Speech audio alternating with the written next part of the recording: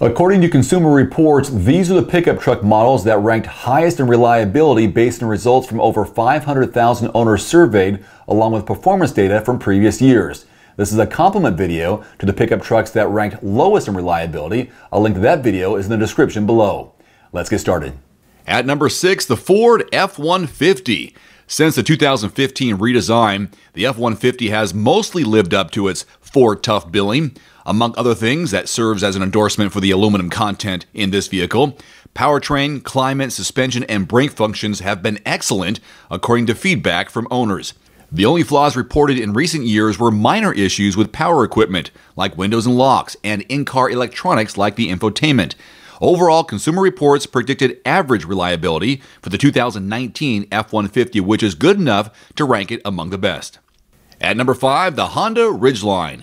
From 2010 to 2015, the Ridgeline ranked as the most reliable truck outside of full-size models. It scored above average every year.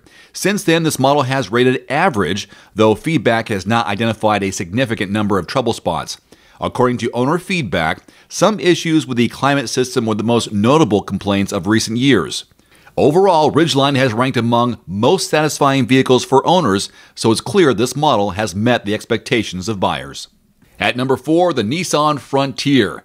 Looking back over the decade, Nissan Frontier has posted as many strong reliability ratings as any compact or mid-sized truck. The only complaints from owners have centered around body integrity and the fuel system. Meanwhile, it remains the lowest price model on the market.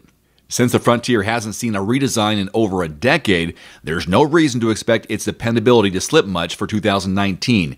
As a result, Consumer Reports predicted average reliability for this year's model. At number 3, the Ram 2500. There are a few reasons for caution with Ram heavy-duty trucks. For starters, the 3500 edition ranked as the least reliable vehicle on sale in America for 2019. Problems with the transmission, fuel system, drive system, and suspension prompted bad feedback. However, owners of the Ram 2500 edition told a very different tale in recent years. The only issues centered around suspension and body integrity, based on the 2017 models. That feedback made Consumer Reports predict solid average reliability for 2019.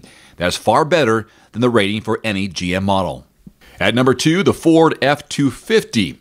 In the full-size pickup segment, average reliability ranks you among the best. That's how the Ford F-250 got near the top of this list for 2019. Predicted performance was slightly better than the Ram 2500 and the F-150 for the upcoming year. As far as problems go, owners cited some issues with cabin electronics, power functions, and suspension. Cushy rides rarely come standard with heavy-duty trucks.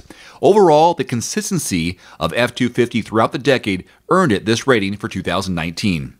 And the most reliable pickup truck in 2019 Consumer Reports rankings, the Toyota Tundra. There's only one pickup that consistently rates above average for reliability, and it's the Toyota Tundra. This model has been that way the entire decade, which made it easy for Consumer Reports to predict another strong year in 2019. However, that's not to say it's the best truck. Far from it, in fact. Compared to the competition, Tundra ranked below average for fuel economy. Meanwhile, its road test score was way behind that of the F-150 and the Ram 1500. But since we're strictly talking reliability here, the Tundra is in a class by itself. That's at least one reason why it had such low depreciation over the years. Again, to find out the pickup trucks that ranked lowest in reliability, check out the link below this video. Until next time, I'm Dave Erickson. Thanks for watching. One more thing before you go, I've added links to some of the best-selling automotive accessories on Amazon right now, along with links to some of my product reviews. You'll find it in the description below this video.